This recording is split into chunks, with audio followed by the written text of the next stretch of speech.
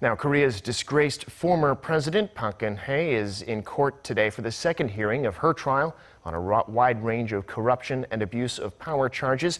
Unlike her first hearing on Tuesday, though, where Park was in the same room as her alleged accomplice Choi Soon-sil, Park today is alone.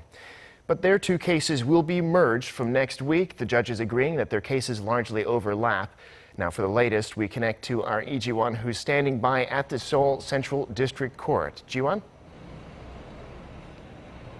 Devin, the hearing went into lunch break a little past noon, and it just resumed. It's been more than 4 hours since the second hearing started, but it looks like it's still going to take a few more hours. While the first hearing took about 3 hours, this one seems to be taking longer due to the vast amount of evidence for the judges to question former President Park about.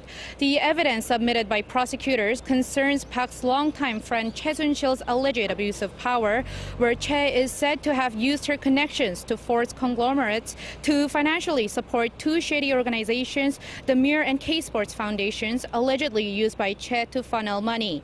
Park is named as an accomplice in the charges against Choi, along with An Jong-bum, a former senior presidential secretary in the Park administration. The court is also set to question Park on evidence that one of her closest advisors, Chung Ho-sung, leaked government secrets to Choi, who held no official government position.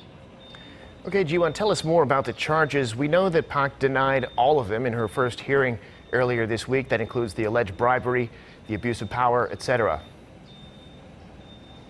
Yes, former President Park faces a total of 18 charges, including receiving or demanding around $53 million in bribes from conglomerates, including Samsung and Lotte.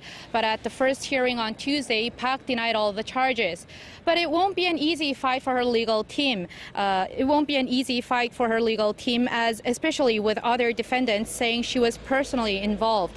An Jong-bum and the conglomerate heads, including Samsung's de facto leader Lee Jae-yong, have already testified that Park personally ordered one-on-one meetings with conglomerate leaders and pushed the establishment of two shady organizations.